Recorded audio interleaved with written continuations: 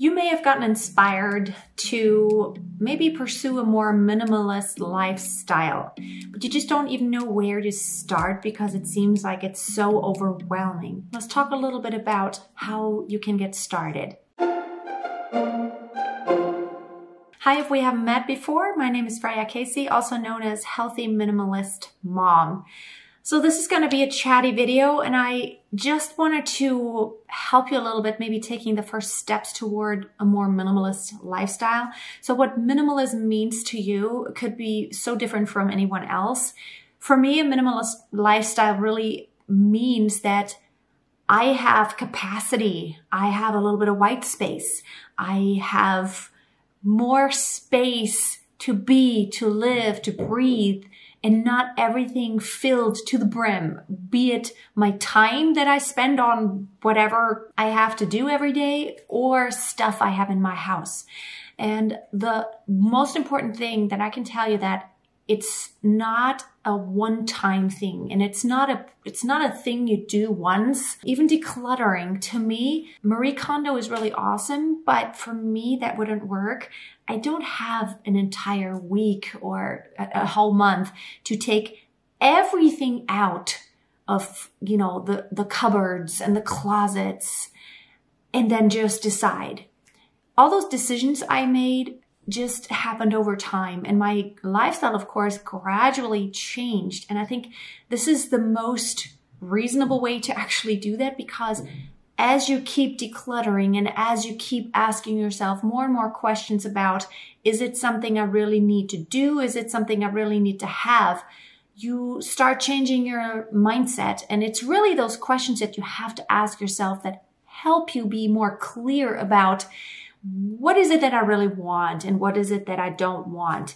And to really, in the future, make better decisions, what you bring into your life, into your house, what you commit to.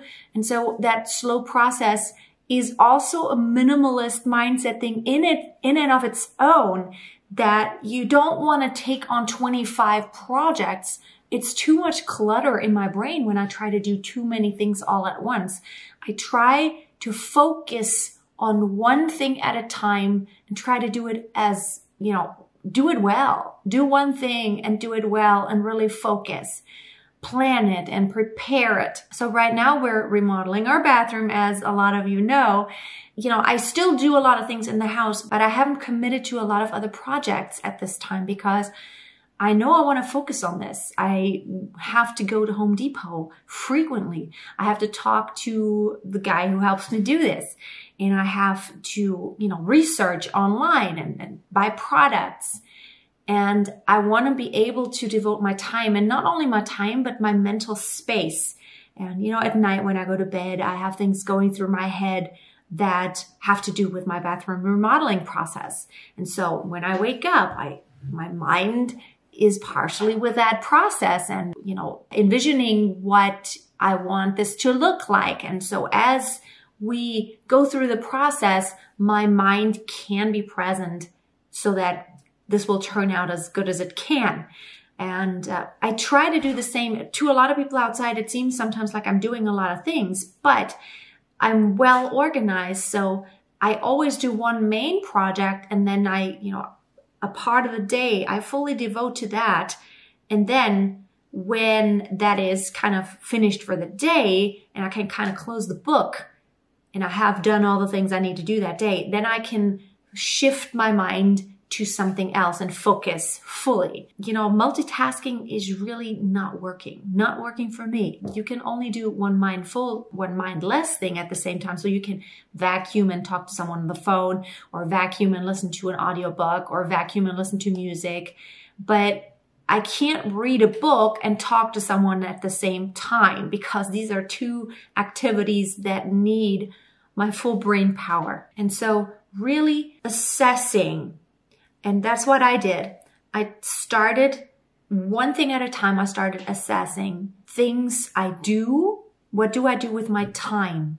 And I started thinking about, is it something I necessarily have to do? I became clear about what is my end goal, what is my perfect day like, what is my ultimate lifestyle that I want to achieve, and what do I want to do in my life. And so everything that came into my day that, offers or requests, it was so much easier then to evaluate if I let it in my life, in my space, in my time, in my schedule, or if it's something that I want to leave out. And it's so much easier then to say yes or no to something, because first you have to become clear. And it's the same for decluttering and for your house. When you have that clear vision and literally have a picture, an image in your mind, or what I do on Pinterest, I have vision boards that I created. Let me just pull it up. I have a bunch of vision boards that I created just about different rooms in the house. So for example, for my bathroom, I created a vision board where I just have all the ideas that I loved so that, I could show the guy that helps me do it and I could order the materials. I have all these ideas, all these little ideas collected so that I can create this vision in my mind. And I have this about a lot of other spaces in my house, or this is the attic. We want to, right now there's nothing up there, and eventually we want to make a room up there. And so I just collected ideas, and that's what I do with a lot of things. I do this with parenting. I create these vision boards that kind of resemble that ideal, perfect situation that I eventually want to have. It really helps me to organize my ideas in those Pinterest vision boards, whether it's health, whether it's parenting, whether it's organizing, whether it's remodeling, whether it's anything about learning professionally. It really helps me to organize it into chunks and into projects that start coming together, one little thing at a time. And so every day I do something. I declutter constantly. I go through my house, and then sometimes I take on a little bit bigger projects where I do my entire closet, but it's still just one aspect.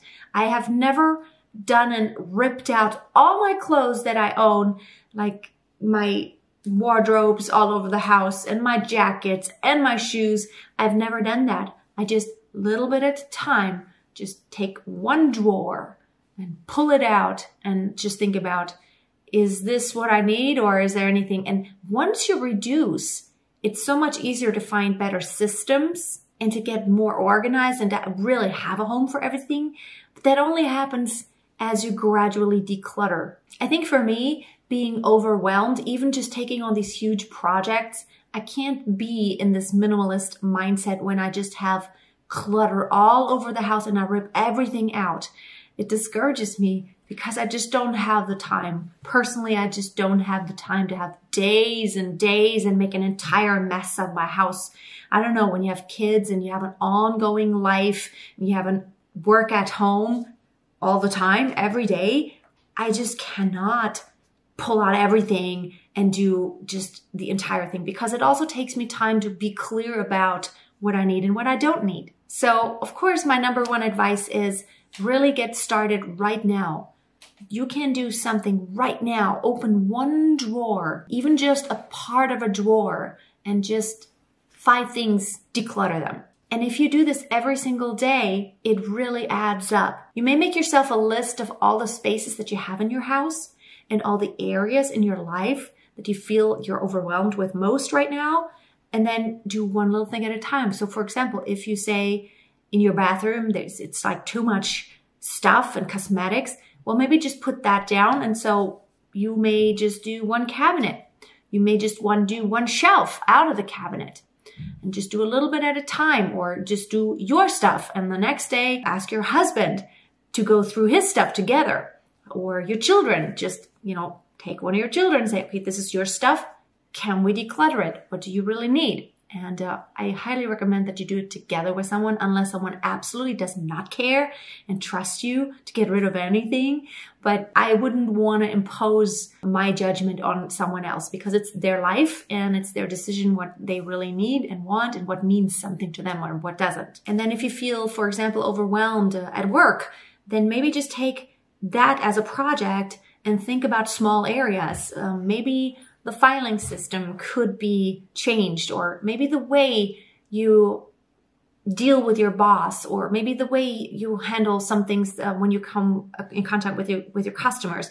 Research it and just make a vision board just for that little area with tips and advice from people who have gone through it, who have mastered this area so much better already. And so for me, that's always a lot of fun to take on this project and to learn about it, and then finally make a decision about how I want this to be in my life. So that's all for today. I hope you enjoyed the video. I promise I'm gonna get back to making more organizing and decluttering videos soon. Just maybe a couple more weeks and we will have the house pretty much back in order and our bathroom will be done.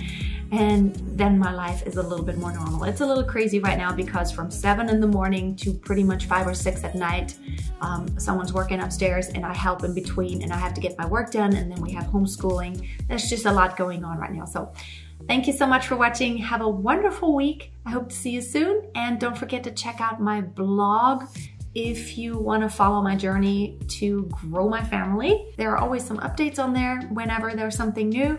www.healthyminimalistmom.com.